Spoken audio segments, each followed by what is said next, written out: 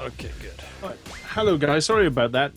We had a few technical issues, and so the stream should be back up. But we should be, be able to cast the finals now. The set between the winners of the other semi-final games that we casted. So that is Mortal Teamwork, and they'll be playing Loctite Glue Team, Super Glue, Loctite Super Glue. Sorry. So Mortal Teamwork is Siberian and VonIvan, the dynamic duo from Mortal Teamwork, and they'll be facing against Loctite Super Glue, which is Jesulin and RtN.Milk, please. So we've got one guy who's won the cup before, Jesulin, and we got Siberian and VonIvan. They were in the finals before, and I think this is the first time they're back since that weekend. So it's nice to see them back playing, and that's cool. That they're back again. So maybe they can take it this time round. So I believe they have, because sometimes when people put the results in, right, and then they accept it, it does it automatically, so I don't have to do anything, which is nice from one point of view. But yeah, it does show spoilers, so it'll show you who the winner is. So yeah, there's a team. So you're showing the ones without the semis, the finals put in, yeah. Okay, so you've got So yeah, you have Mortal. Sorry, at the top you had Super Loctite team, and they played against RtN, and they won 2-0, so they went on to the finals. And then at the bottom of the bracket, you had Mortal Teamwork versus Polish Wombo Combo, and they Mortal Teamwork won 2-0, and they went on to the finals then. So so there was 2-0 victories for all teams. There wasn't any 2-1s. They all played on Samoski Winter, and if you're big fans of Samoski Winter, you'll be pleased to know that the final will also be played on Samoski Winter as well. So unfortunately, we didn't get any of the custom maps picked. Maybe next time, we'll have people will pick them. But yeah, for today, Samoski Winter all day. So it must be a really popular 2v2 map, I think. Oh, it is, isn't it? Unfortunately, it is. It's not even meant to be a 2v2 map. I don't think. It kind of works. I think people must like it. So, yeah. Without further ado, anyway, we'll get into the game and we'll cast it. It's you nice and live, and everyone get excited. Mm-hmm. So I'm paused on 5. So is everybody ready to unpause? Okay. 1 second. Okay. So unpause. So unpause in 5, 4, 3, 2, 1. Unpause. 6, 7, 8, 9, 10. Okay. Cool. Come on, mTw. That's all I can say. So yeah, we've got the Soviets in the south. It looks like they're doing the same strat because we saw them, Jesulin and Milk, please, following Jesulin for this game. Jesulin and Milk, please, they'll be in the south, and it looks like they're doing the same build. Jesulin will be going a lot of conscripts, and Milk, please, will be getting a lot of maxims. And the Germans, which are Mortal Teamwork, they'll be VonIvan and Siberian. They are in the northeast of Samoski, and they're going tier 1 standard build, and it looks like they'll be going Gren's MGs. Siberian's already picked his commander, picked Elephant, and the Soviets have not picked theirs yet. Cool. Looks like Jesulin is doing the exact same thing as he did last time as Soviets. He's sent his engineers straight to that fuel point while his conscripts back cap. That's pretty good. And we have Maxims, first Maxim out from Milk.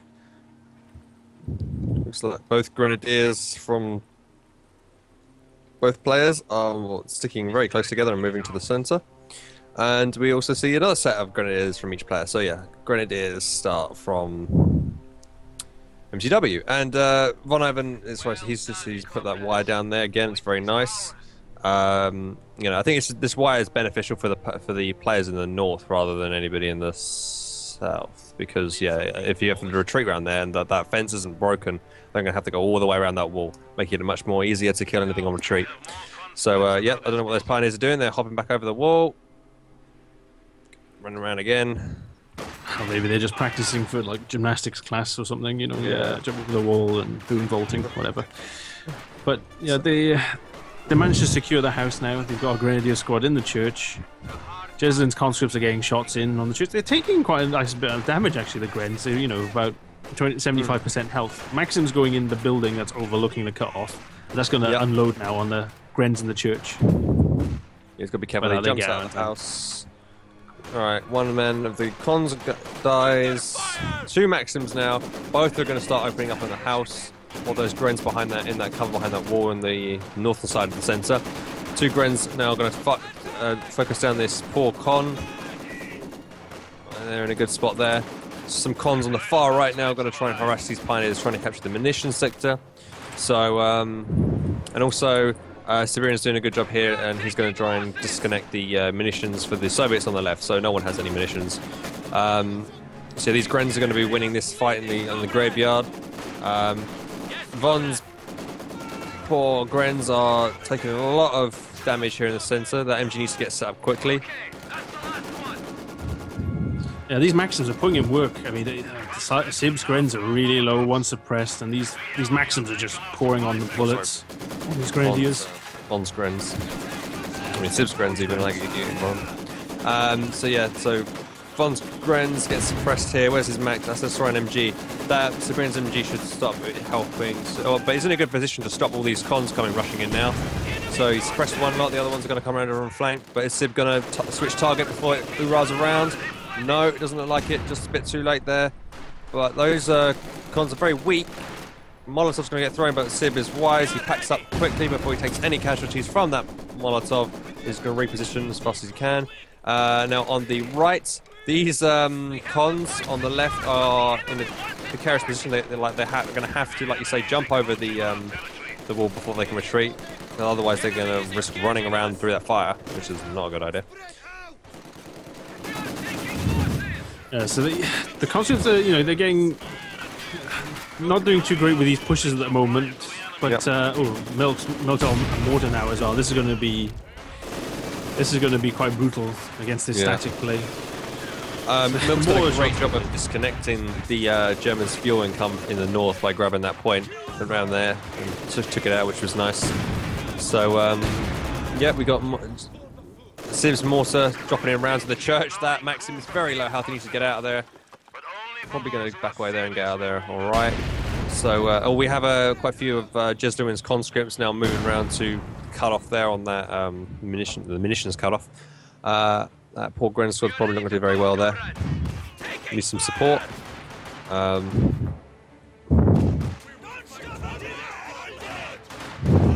So these conscripts, they managed to get the south now, but I think he might want to invest in some wire cutters then, and that'll make it easy just to cut the wire, and then he'll be able to get in there, and then that opens the retreat path a bit more for him. Yeah, I'm sure there's Von's got an MG in that building. It's not being very useful there. I wish you'd take it out there and help secure the right-hand side munitions point. So at the moment, you only really they've got 2 MGs in the center. They don't need a third one there. So that MG in the house could be useful elsewhere.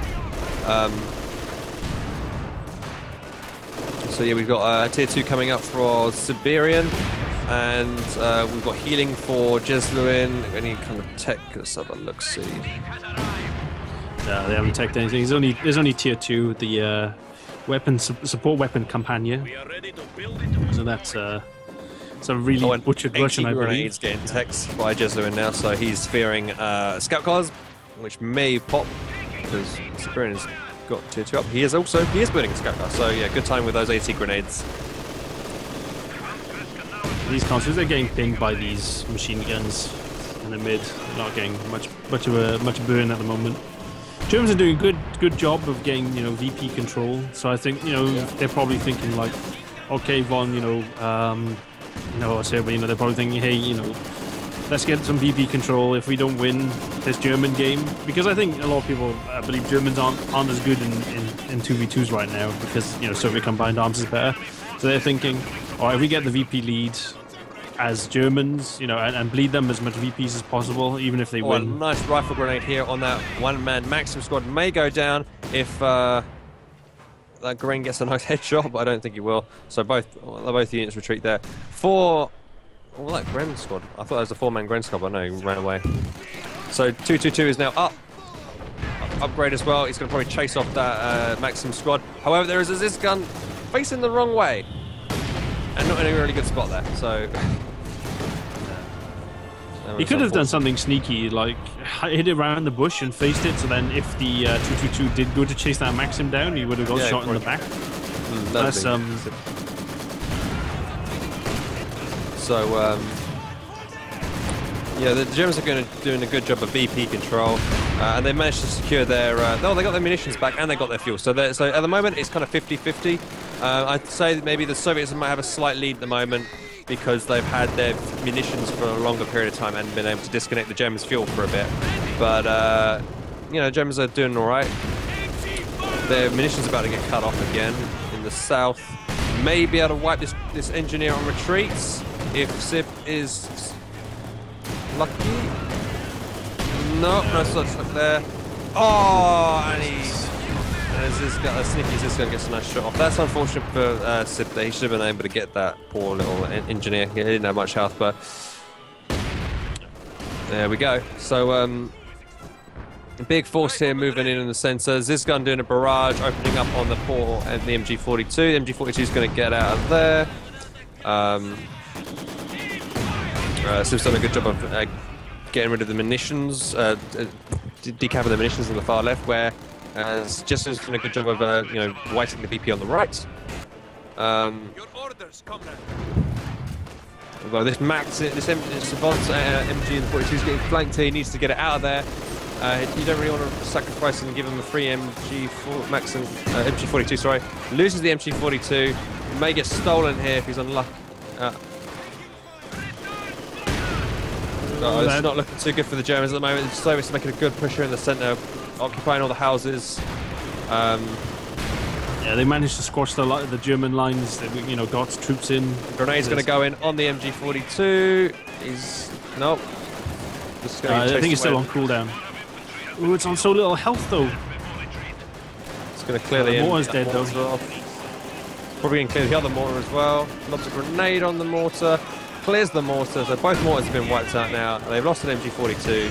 Not looking too good at the moment for the for MTW. Grenade gunner goes on top of the grenadiers and one burns alive. Von's coming in with a couple of grenades here, trying to push back this Soviet offensive. Or Sib's still done a good job. Meanwhile, Sib's done a great job of trying to, you know, being harassing. He's like disconnecting on the left, and he's also grabbing the fuel in the south. So it's not an entire loss for the Germans. No, but this might be the phase where they have to just try and regroup, maybe. So you know, Sib has got these harassing units about. Maybe the Germans can regroup, you know, heal up a bit, and then they can start, you know, making a big offensive. But you know, Sib's doing a good job, like you said, just harassing points. And so while he's harassing points, you know, the Soviet players will have to break off some units to just deal with them, you know, just get rid of them or kill them outright. Yeah, I'd like to see some anti-infantry mines for the Germans, but they're not playing. Oh, Von's Grenadier's going to die if he doesn't retreat it now. Get out of no. Double vet Grenadier. That was a bad loss. Because you know, there's two guys there left, but yeah, left them hanging there for too long. We got 251 from Siberian. That'll help, you know, reinforce and help the Germans, you know, maintain a position in the middle of the field. Von has called in the Blitz cargo truck, so that's going to set up and, you know, give them some extra resources. Yep. So that means Von has gone assault support, so that gives him the Blitz trucks, the Strafe, and the Tiger later on in the game. Yep. But Milk has called in another shock troop squad as well, so he's got 2 shock troopers, 3 Maxims, 2 mortars, and an AT gun. So he's got quite a lot of infantry power at least. Incendiary rounds on the MG42. Makes the comms retreat. It does very nice damage. Oh, they're really good against stuff in buildings. Mine decrewed a MG42 in the south, and the Grens just try to pick it up. We're probably going to also get decrewed again, so that's more manpower casualties there. Soviets are capping the left again. Oh, you managed to get the MG4 to retreat it. That was quite lucky. And look at Milk, he's sending these shocks around the side of the house. Are they going to come and wreck shop? This is why some anti-infantry mines on those flank routes would be quite nice here. Let's see if Von and Sib have got. Well, Von's got quite a lot of munitions actually. He could have been planting some mines there. He's got over 230 munitions, so he could have put loads of mines down on all these flank routes and stopped these shocks from coming in like this. I don't think any of the Soviets have any sweepers at all, so they could, you know, they could have really benefited from these mines. Maybe he's saving up for a strafing run. He's about to unlock it, so he might put that down. Yeah, here comes the strafe. But yeah, those shocks. He managed to get that good flank in on the side, and look how much like damage they've done. They've like decrewed like 3 teams now. We might lose the shocks on retreat. Come on, Grens. No, no Grens. That was them used really well. I mean, he just, you know, snuck around the side there, and then he was just like, surprise, and then just killed a bunch of weapon teams. Molotov's going in. T-34-85 is out. Not 85, just normal 76 version. So it's doing a great job at pushing in here. And that T-34 dunks that mortar crew. Smashes straight through the ice. Another Molotov makes Grens retreat. No packs for VonIvan. Anything for Siberian. No AT for Siberian. They got nothing to counter the T-34 with. Not good at all. And they do not have. We have Tier 3 being tech now, or being built by. Well, I think that's Tier 3, isn't it? Yeah, that's Tier 3. It's about halfway done now by Von. But that means he'll have to get a P4 probably. Yeah. Or Stug. Probably P4 is probably the safer choice. I like that. Jesulin uses attack ground where he thinks a mine might be in the northern spot there, instead of using sweepers, which is kind of nice to see. He's now going to push around the side here. He knows there's an opal blitz. He's going to see if he can go grab it, and he does. Quickly gets a nice little quick kill there, and then backs away. That was a very nice play there by Jesulin. Yeah, it's with the trucks. You see when it sets up, there's like those boxes and the oil drums. You can actually see that in the fog of war. So that's how you can actually see where they are exactly. So yeah. I mean, it's quite hard to like disguise it, you know, or like try and hide them. There you go. Yeah, I'm not sure if it's going to be possible for the Germans to come back here. The Soviets, I mean, they were doing really well in the early game, but I think they just got hurt too much in where they were static, you know, and spots from mortars. And barrages are coming in on this MG42, and oh god, it gets decrewed. And it gets dunked actually. Yeah, the whole team gets. Nice. Yeah. It's actually dangerous to go in the ice. I remember when I was playing a 2v2 on this map.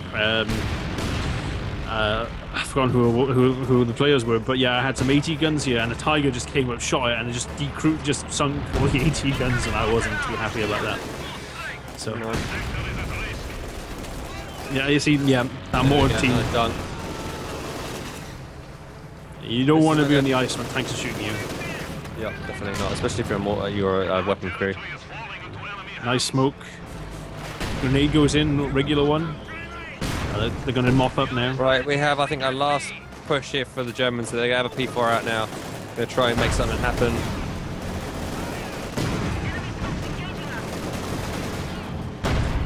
And the T-34 is just wrecking shop down south. P4 is in a really bad position.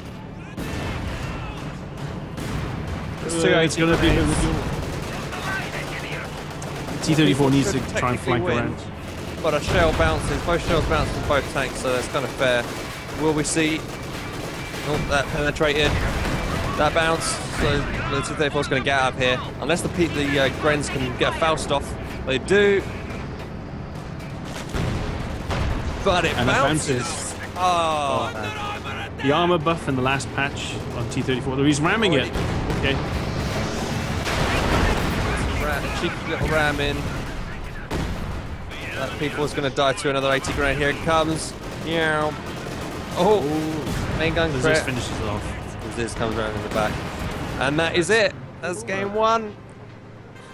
Oh. Well, we'll see if they can. Siberian and Von can equalize in the next game. I hope they can. I know they're Soviets. I think their Soviets are stronger than their Germans, and they normally play very well as Soviets on this map. I know Sib does the snipers and Von does everything else, so it's still to play for. And I had a feeling that Jesulin and Milk's Soviets would overpower them on this map, but it looked quite close at the start. I think what let them down was you know, getting mortal crits, killing quite a few guys, and Zizgun's doing damage, and oh yeah, and applying mines on the flanks, letting Shocks flank around when they could have really benefited from mines and stuff. I mean, I think in the end of the day, Von saved up about 240 munitions for the strafe, and it really didn't do that much. I mean, when he did use it, it may have suppressed a few guys, but that was it. It didn't kill any units off. I mean, these mines would have been crucial at protecting these flanks, and just hindering them from pushing in and taking territory. So yeah, that's my analysis of that. Have you got anything to say on? No, it looked like the Germans were going to do well. They had the VPs, they had a good VP lead. I think now their objective is Sib and VonIvan. Now their objective is to probably think, okay, man, right. So we got a lot of VPs off them. I think we got to win, and we got to get we have to bleed them massively on the VP. We got to not lose any VPs. That's what they're going to say to each other now. Yeah. So that we can get faction choice for the next round. So that's what they're probably going in thinking. I think Sib and Von managed to get it down to about 300, something like that. 300, between 300 and 400. So they did a fairly decent job in the early game of holding on to VPs, but then as soon as the tide turned, they couldn't hold on at all to anymore. And so yeah, I think if Von and Sib can dominate the VPs here and win the game and get choice for Soviets for the third game, is it best of 5 or best of 3? Best of 3. Best of 3. Yeah. So yeah, if they get choice for the third game, I think they'll win it as they get choice as Soviets. So yeah, should be good. Yeah. Okay, so all right, guys, we're going to load the replay up. We'll have a break in the meantime. We'll see you afterwards. So see you soon.